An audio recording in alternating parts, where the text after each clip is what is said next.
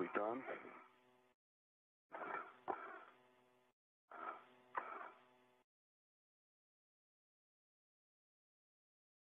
Deep breath.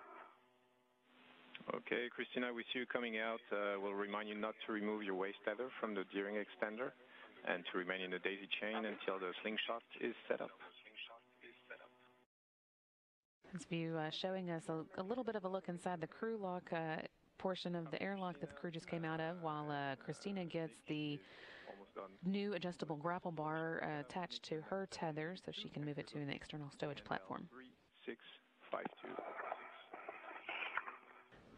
Great view there of astronaut Christina Cook, still at the airlock, but getting ready to make her way to the external stowage platform where she'll be dropping off an adjustable grapple bar.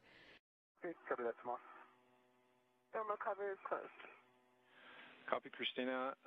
Good job there, and you can now translate around the starboard edge of the SP2 to the starboard side of the FHRC on the SP2.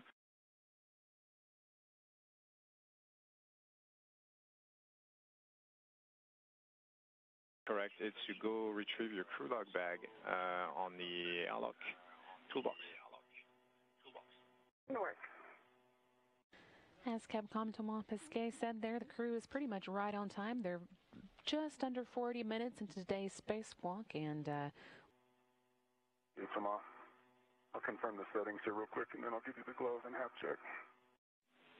Okay, Nick, sounds good.